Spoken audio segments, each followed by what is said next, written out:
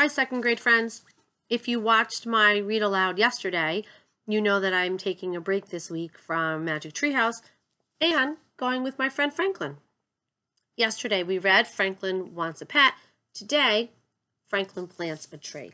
In honor of the nice weather that is sometimes here, it's nice to plant a tree and see how it grows. So Franklin plants a tree. Paulette Bourgeois and Brenda Clark.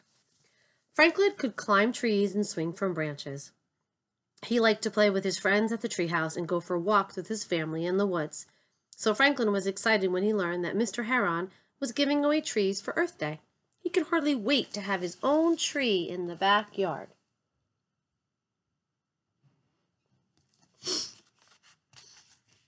On Earth Day, Franklin got up early and dug a hole right outside his bedroom window.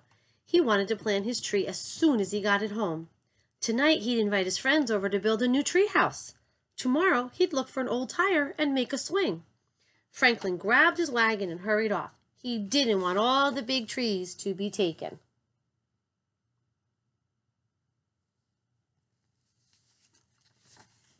In the park, a large crowd was lined up in front of Mr. Heron. Franklin saw lots of boxes, but he didn't see the trees. Maybe they're not here yet, he thought.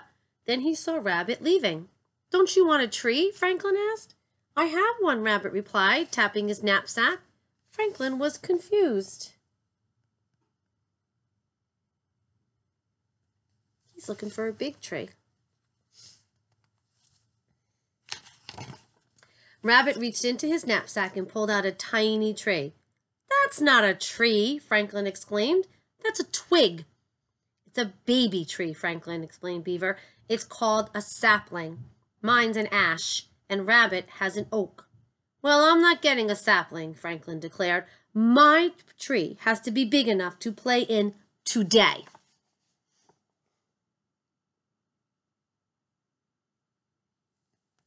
I fear Franklin's going to be disappointed, friends. But when Franklin got to the front of the line, Mr. Heron gave him a sapling the same size as the others. Can I have something bigger? Asked Franklin. This is a sugar maple, replied Mr. Heron. Many years from now, it will be a very big tree indeed. Franklin nodded sadly. He put the sapling in his wagon and walked slowly home. Look at the little sapling tree right here. Not quite the giant tree he expected to get. The trees take a while to grow, right, guys? You can't just get a giant tree and plant it. How would you even do that? Franklin sighed as he stared at the huge hole in his backyard. He shoveled earth back in until the hole was small. Then he went to get his sugar maple, but the sapling wasn't there. Franklin looked all around the garden and up and down the lane. It must have fallen out on the way home, he decided.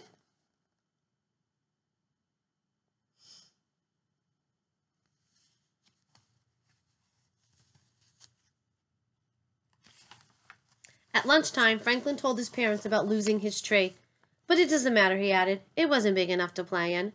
Big or little, you promised to care for it, said his father. Franklin slumped down in his chair. All right, he sighed. I'll go look again.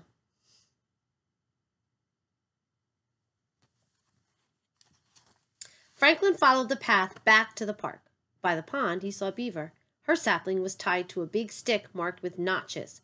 It's a growth chart, Beaver explained. In 3 years, my tree will be taller than me. Thought Franklin. He began to look a little harder.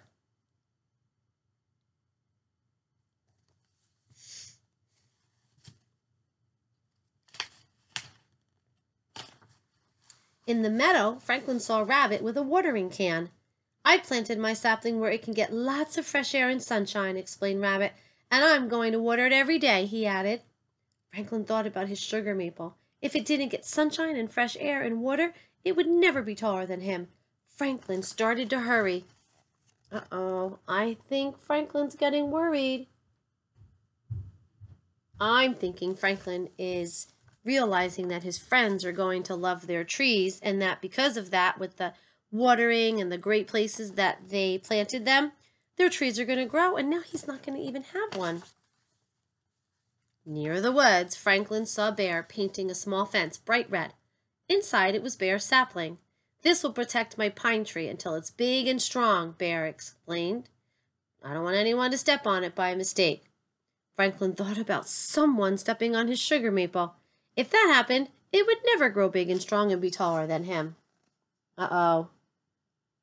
I think Franklin's getting a little more nervous each time he sees a friend planting and caring for and loving their saplings. Franklin told Bear everything. I've looked all over, Franklin moaned. Now what do I do?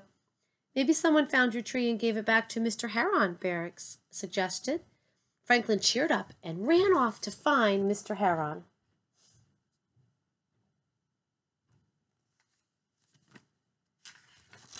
Back at the park, Franklin saw Mr. Heron packing up boxes. How's your sapling doing in its new home? Mr. Heron asked. I lost my tree, Mr. Heron, Franklin replied. I've looked everywhere, but I can't find it.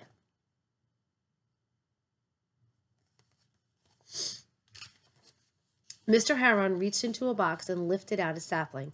Is this it, Franklin? He asked. Someone found it on the path.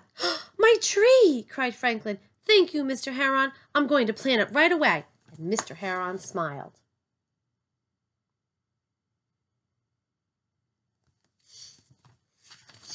Before Franklin left, Mr. Heron showed him a photograph.